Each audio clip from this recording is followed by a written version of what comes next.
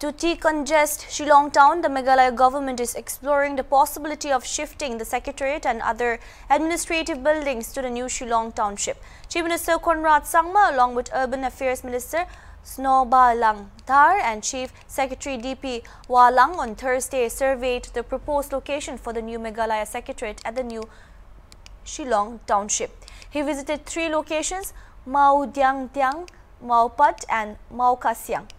Conrad Sangma said the space in Mau Tiang Nyang has been allotted to a number of government departments and therefore reorganization will be required. He claimed that 220 acres would be plenty for the Secretariat and other departments. Sangma said that some other department offices can also be set up at the Mau Tang area. It may not be noted that the new assembly building is being constructed on 80-acre land and Mau Diang Nyang in the new township.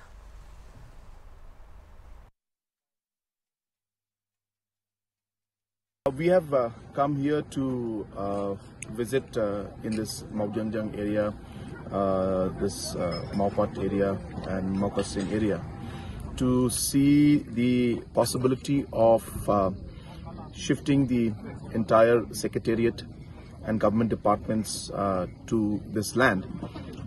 We have 2 options in front of us. One is in the Mau Padang area and one is in this area where we are right now. And we are examining the possibility of seeing which is going to be a better option for us and a better option for the people of the state, most importantly. And after coming here, we have seen that this area has been divided and given to different departments. So some rearrangement will have to be done.